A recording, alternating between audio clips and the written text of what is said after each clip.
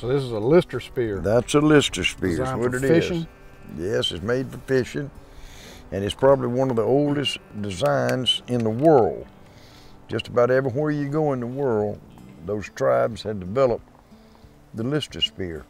A lot of the different people fished trout, and in that case, the shaft was a lot shorter because they could go to the riverbank, and you'd have those little fish swimming around right by the riverbank, and they could pop them with even a shorter deal. Right. There's a group of Eskimo and Athabascans up in the northern part of Alaska and in the Yukon and places that carry this thing almost like a regular lance would be carried.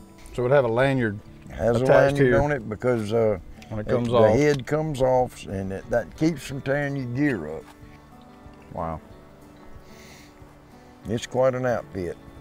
It's a very effective tool, Very I can effective. imagine. It's so effective that, like I said, it's probably the oldest of lances all over the world. Beautiful.